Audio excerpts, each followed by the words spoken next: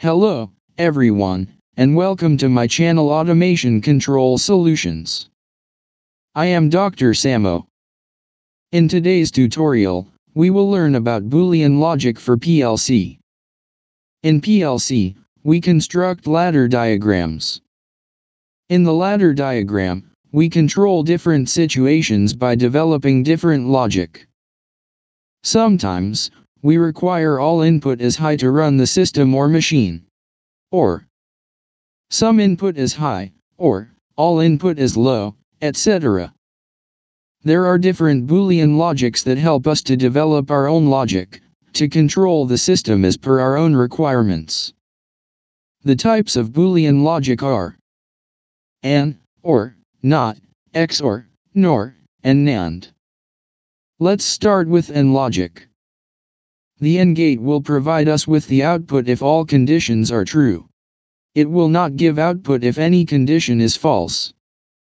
For example, there is a machine with two safety points, otherwise machine will not be started. First, the machine door should be closed. Second, the oil level should be above the desired level. Both sensors are binary sensors, and provide the signal as 0 or 1. It means the AND gate is suitable where output is obtained, only when all of its inputs are available. From the electronic circuit, we can see that the circuit is not complete if any one switch is off. For completion, both switches should be connected. Similarly from ladder diagram, both contacts should be connected or closed to switch on the machine. From the table it can be seen that if both inputs are low, then output will be low. If input 1 is low and input 2 is high, then output will be low. If input 1 is high and input 2 is low, then output will be low. If both inputs are high, then the output will be high. Move further for OR logic. The OR logic provides output if any one condition is true out of many. For example, there is a machine that can be started if the red light is on or the door is closed. Here, the OR gate is suitable where output is obtained only when all of its inputs are available. The electronic circuit clearly exhibits that only one condition is required to generate output. Red light or door, only one signal is required to complete the circuit. Similarly, from the ladder diagram, only one contact should be connected or closed to switch on the machine. From the table it can be seen that if both inputs are low, then output will be low. If input 1 is low and input 2 is high, then the output will be high. If input 1 is high and input 2 is low, then the output will be high. If both inputs are high, then the output will be high. Move further for NOT logic. The NOT gate is such a digital logic, which consists of just one input and one output. This logic inverses the input, therefore due to the inverting input signals, it is also known as an inverter. From the table it can be seen that if the input is low, then the output will be high. If the input is high, then the output will be low. Move further for NOR logic. The NOR gate is actually a NOT OR gate, which is a combination of OR and NOT logics. If an inverter is fixed on the output side of an OR gate, it becomes a NOR gate. Ladder diagram exhibits the NOR logic. From the table it can be seen that if both inputs are low, then output will be high. If input 1 is low and input 2 is high, then the output will be low. If input 1 is high and input 2 is low, then the output will be low. If both inputs are high, then the output will be low. Move further for NAND logic. The NAND gate is actually a NOT AND gate, which is a combination of AND and NOT logics. If an inverter is fixed on the output side of an AND gate, it becomes a NAND gate. Ladder diagram exhibits the NAND logic. From the table it can be seen that if both inputs are low, then the output will be high. If input 1 is low and input 2 is high, then the output will be high. If input 1 is high and input 2 is low, then the output will be high. If both inputs are high, then the output will be low. Move further for XOR logic. The exclusive OR gate is also sometimes known as any but not all gate, and it is represented by XOR in short. Ladder diagram exhibits the XOR logic. From the table it can be seen that if both inputs are low, then the output will be low. If input 1 is low and input 2 is high, then the output will be high. If input 1 is high and input 2 is low, then the output will be high. If both inputs are high, then the output will be low. Latch logic is a very important element of the ladder diagram.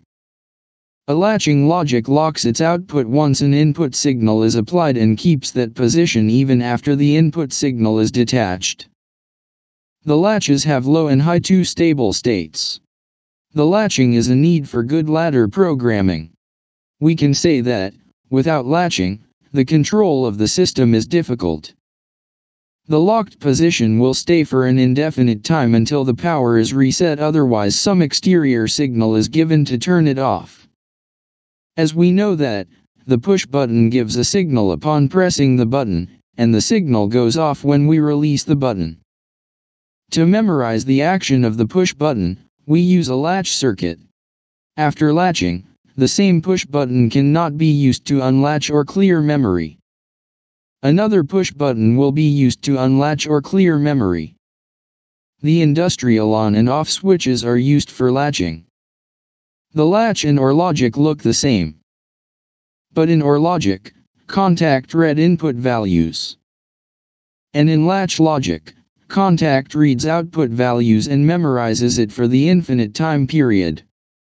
Latch logic working principle. Following is latch logic. The start push button is used as normally open. The stop push button is used as normally closed or connected. The start button is used to start latching, and stop button is used to stop latching. Step 1. Press the start push button. When we press the start push button, then our output will get the signal. The latch will read the output and make itself on or weaken it will memorize it. The signal will also change the route, and come through latch. Now latch started. Step 2. Release the start push button. When we release the start push button, nothing will happen. Because output gets the signal from latch. Remember, when we release the start push button, nothing will happen. Because output gets the signal from latch. Step 3. Press the stop push button. As stop push button is normally connected, and on pressing it will be disconnected. It will break the link between output and latch. The latch will be off, and the flow of signal will be discontinued. Step 3. Release the stop push button. As stop push button is normally connected, and on releasing it will be connected. The ladder diagram will come in its initial state. The following tasks will be performed on the trainer kit. Using blue and yellow push buttons as input and white and blue LED as output, the following will be implemented and studied. AND logic. OR logic. NOT logic. NOR logic. NAND logic. XOR logic. Latch logic.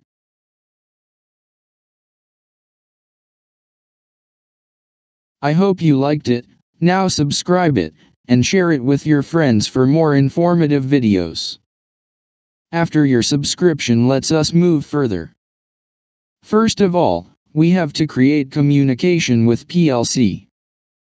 For that, run COM Manager. Sometimes, it runs but is hidden in the system tray. Open the system tray and double-click it. A COM Manager window will appear. Also check port number from the device manager. Here we have COM10. Now click on the Add button in the COM Manager window to create a new communication driver. A driver properties window will appear. Set the given parameters. To check the functionality of the driver, click on Auto Detect and press OK. If it is working fine, you will see the message that detecting is successful. Else you have to update the driver. Now press OK and again press OK. A COM Manager window will appear with new driver and name is driver 1. Now minimize it. Now run ISP Soft Software. Now run ISP Soft Software. From the File menu, select New. Assign the project name as First PLC or as you want. Select Controller Type as DVP. Select PLC Type ES/EC. You can change the path if you want. Press OK. I hope you enjoying the video. Right click on the program icon and select New. Assign PO name as First PLC or as you want, but don't use space. Select Task, Cyclic Task. Check the Active button. Select Protection as None. Select Language as Ladder Diagram, LD. Press OK. It is ready for constructing the ladder diagram. I hope you liked it. Now subscribe it and share it with your friends for more informative videos. After your subscription, let's us move further. Let's start to construct today's ladder diagram. For in logic, we will network 1 for in logic. Input will be X3, yellow push button, and X4, blue push button. Output will be Y4, white LED. Take contact input in network 1. Assign name X3 as input. Remember X3 is a yellow push button. Take contact input in network 1 series. Remember, take contact and put in network 1 in series. Assign name X4 as input. Remember X4 is a blue push button. Take coil and put in network 1. Assign name Y4 as output. Remember Y4 is a 24 DC volts white LED. The in logic is completed. For OR logic. From Edit menu add network, after. We will use network 2 for in logic. Input will be X3, yellow push button, and X4, blue push button. Output will be Y5, blue LED. Take contact input in network 2. Assign name X3 as input. Remember X3 is a yellow push button. Take contact input in network 2 parallel. Remember, take contact input in network 1 parallelly. Assign name X4 as input. Remember X4 is a blue push button. Take coil input in network 2. Assign name Y5 as output. Remember Y5 is a 24 DC volts blue LED. The OR logic is completed. For NOT logic. From the Edit menu add network, after. We will use network 3 for in logic. Input will be X2, limit switch.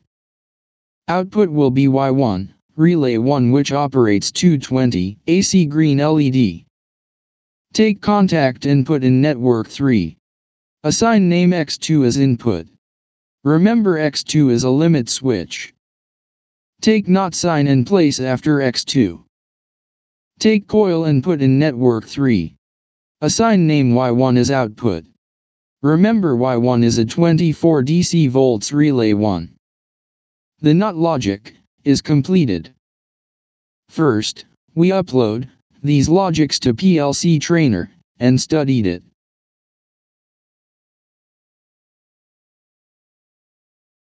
As you can see, there is a OR logic between blue push button and yellow push button for blue LED. When pressing the blue or yellow button, blue LED is going to be switched on. The NOT logic is applied on the limit switch. If it is disconnected, the green LED is going to be switched on. If it is connected, the green LED is going to be switched off. There is a OR logic between blue push button and yellow push button for blue LED. When pressing the blue or yellow button, blue LED is going to be switched on. The NOT logic is applied on the limit switch. If it is disconnected, the green LED is going to be switched on. If it is connected, the green LED is going to be switched off. As you can see, there is a AND logic between blue push button and yellow push button for white LED. When pressing both buttons together, the white LED is going to be switched on. For latch logic, we will use network 1 for latch logic. Input will be X3, yellow push button, as start button.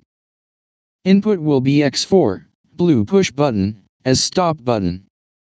Output will be Y1, relay 1, which operates 220 AC green LED. Take coil and put in network 1. Assign name Y1 as output. Remember, Y1 is a 24 DC volts relay 1. Take contact and put in network 1. Assign name X3 as input. Remember, X3 is start button. Take contact and put in network 1 in series. Assign name X4 as input. Remember, X4 is stop button. Double click on X4 contact and select normally close contact. Take contact and put in network 1 in parallel with X3. Assign name Y1 as latch. Remember, Y1 is latch. The NOT logic is completed.